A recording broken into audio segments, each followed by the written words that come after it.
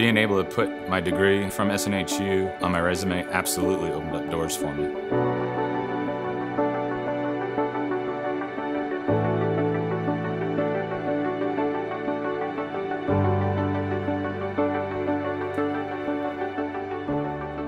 I'm Jon Galvin, and I earned my bachelor's degree at SNHU. No one in my family had had a degree, so being one of the first ones to have a degree, it definitely was a proud moment, just for myself, my wife, my mother, and to show the kids as well. I'm Kristi Galvin. I am currently studying at Southern New Hampshire University. Just like Jon, I would be the only one in my family that has received a degree, so that's important to me. But I think the biggest thing is I want to be a good role model to my kids. A lot of people, when they leave the military or retire, they go to work as a civilian. Even with all the experience at the military, you still need a degree. Before I had my degree from SNHU, I didn't have many job opportunities. The reason why I went back to college was as you're progressing through the ranks, they require you to have some educational background. It just seemed like a natural thing for me to choose SNHU to continue my education so that I could, have a step above everyone else. We move a lot with the military. Most military people do, every couple of years. So the online courses, to me, was the only thing that made sense.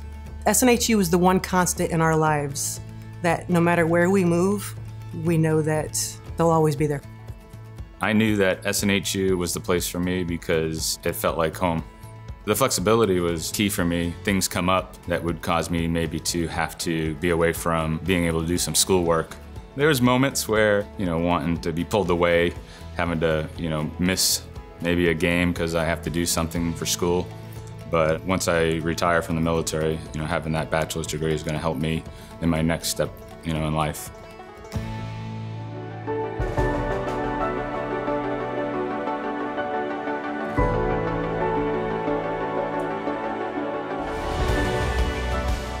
With military families, some people choose the military instead of going to college. What we want to teach our kids is that you can do both.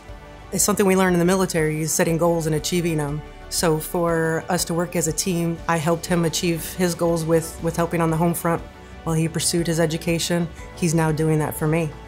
My wife, once she receives her degree from SNHU, if and when she decides to go back to work full-time, her opportunities will be endless as far as doing whatever she wants to do. Goals are important to us, and we want our children to understand that once you set out to do something, you finish it.